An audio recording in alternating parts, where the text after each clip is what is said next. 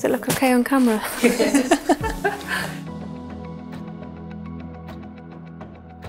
The name of the project is the Conwy Family Support Model and the Family Wellbeing Profile, which we developed as part of our tools that we use to have collaborative conversations with families that we work with. Our approach has been to actually look at the whole county and to introduce and make sure that there are family support services to meet people's needs. We offer play sessions. We offer sessions for the parents. We can offer financial support, emotional support. We are catering for the whole family on that holistic approach.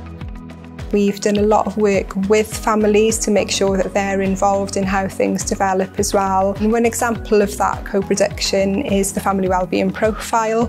They give themselves a score for each area of their family life and we can track how they're getting along, where they're improving, what difference it's made to them.